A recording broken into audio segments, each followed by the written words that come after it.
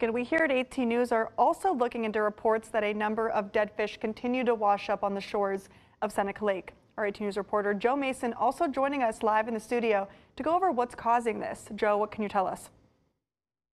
Jackie, in recent weeks, Seneca Lake has been filled with hundreds of dead fish along its shores. I went to Seneca Harbor Park this afternoon to take a look. If you've ever spent time in downtown Watkins Glen, there's a good chance you've stopped at Seneca Harbor Park. The park sits on the shores of Seneca Lake. Many visitors take their families and pets here. But recently, the shallow waters neighboring the park have been filled with hundreds of dead fish, leaving many to ask, why are they dying? We reached out to the New York State Department of Environmental Conservation for answers.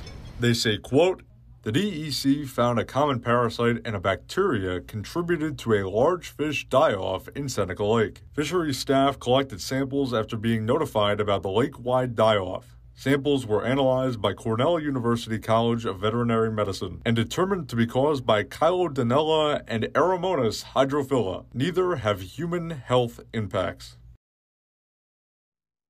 A similar die-off was attributed to Chilodonella in Seneca Lake in 2017. No significant impact to fish population was noted in the ongoing incident.